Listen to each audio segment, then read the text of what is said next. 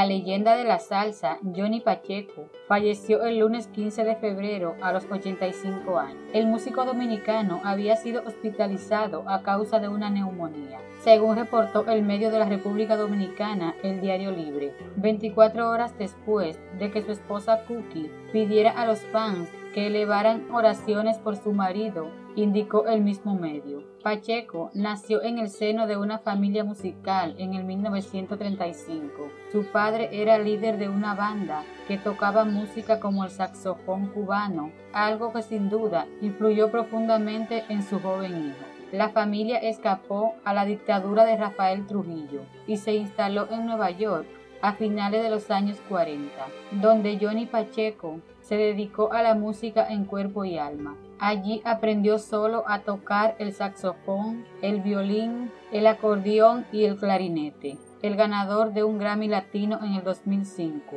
Fue también fundador de Fania Records y se convirtió en líder del mundo de la salsa en las décadas de los 60 y los 70 en Nueva York. Descanse en paz, mi querido amigo y maestro. Fundador de Fania Records. Único, expresó Willy Colón desde su cuenta de Twitter.